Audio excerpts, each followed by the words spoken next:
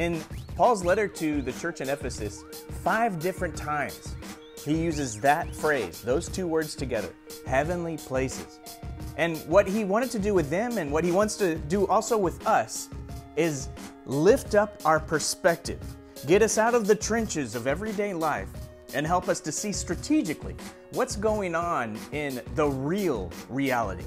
God raised Jesus from the dead and seated him at his right hand in the heavenly places, far above all rule and authority and power and dominion, and above every name that is named, not only in this age, but also in the one to come. And God put all things under Jesus' feet and gave him as head over all things to the church, which is his body,